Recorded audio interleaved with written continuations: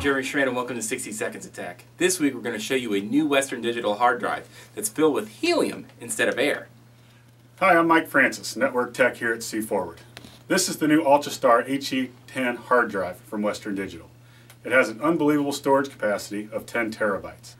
The Ultrastar also has HelioSeal technology, which means it is filled with helium instead of normal air.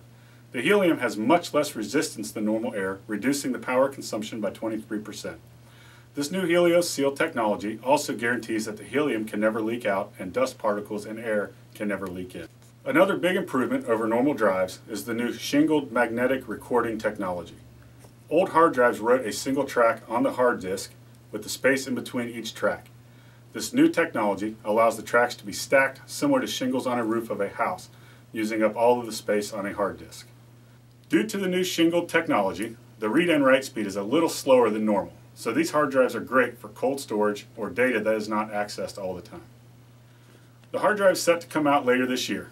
Western Digital has not released a price yet, but has said it will be the cheapest per gigabyte hard drive on the market.